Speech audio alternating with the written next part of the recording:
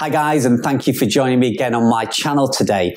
If you've been following my YouTube channel and my recent videos, you'll see I've done a lot of videos about Pinterest and how you can create some amazing pins using Canva Pro and put them over to your Pinterest blog to hopefully drive some great organic traffic over to your website. Now, in my last video where I showed you how to create 5 awesome pins in under 10 minutes using Canva Pro, I forgot to tell you how to actually add them to the WordPress blog. And this has been pointed out by a couple of followers who've asked me to do a video showing you how to create a pin and add it actually to your WordPress blog, not just to your Pinterest board. So yeah, as always, I listen to what you guys say, and I've created this short video now showing you how to make a pin and then add it to your WordPress blog.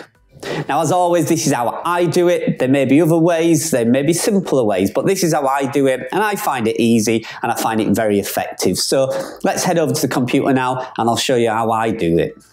So here we are over at keywordcare.com, one of my niche websites, and we're going to add a pin to one of these pieces of content. So I've got an article here, a review of Project 24, Income Skills affiliate marketing course, and I'm going to add a pin to that. So if we click into the article and click edit, so as you can see here, we have a nice article, usual format for a review, lots of images and lots of content, but no pins, so nothing to pin to Pinterest. So I'm going to add a pin, create and add one at the top of this article here, and to do that we're going to use Canva. I use Canva Pro. So let's head over to Canva now and I'll show you how to create one. Okay, so here we are over at Canva.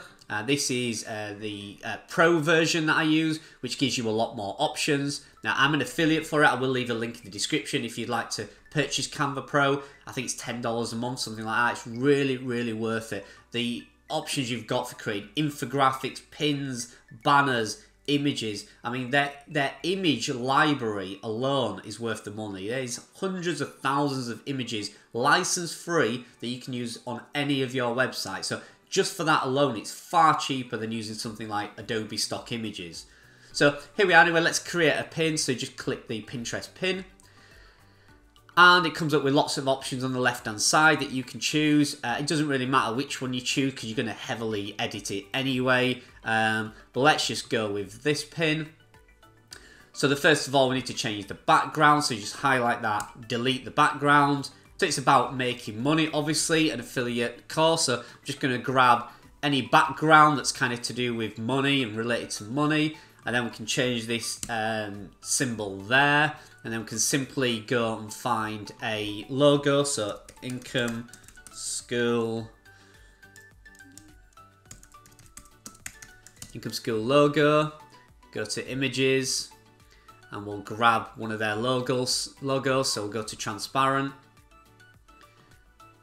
There we go. So we'll save that image. Save it to my desktop. And then we'll pull that image in. And we'll use that image in that little box there maybe. There we go. And then we'll just change these words here.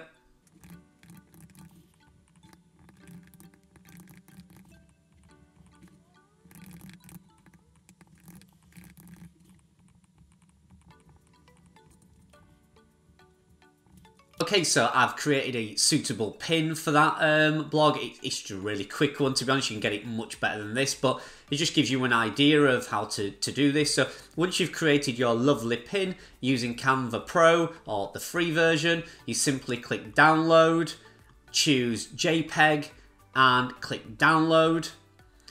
That will then go over, or be saved to your computer or your desktop.